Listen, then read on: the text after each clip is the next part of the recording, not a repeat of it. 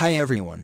In this video, we're going to take a look at how you can test the various sensors for faults such as the accelerometer, pressure, light, gyroscope, magnetic on the Samsung Galaxy A25.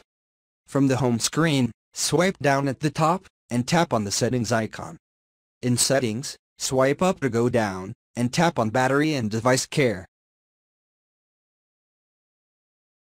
Next, we swipe up to go down and tap on diagnostics. Tap on phone diagnostics.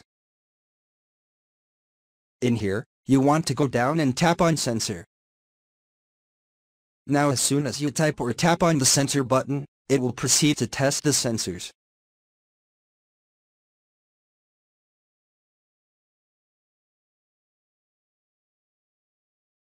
However, if you have previously already tested sensors, you need to go in here and tap on the retry button.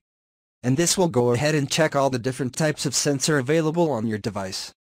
Now this will take around a minute, just be patient for it to go ahead and check. Now you can see here and here, there are 4 sensors that will give you the status at the moment everything is normal. So it will test for the accelerometer, gyroscope sensor, light sensor, and magnetic sensor.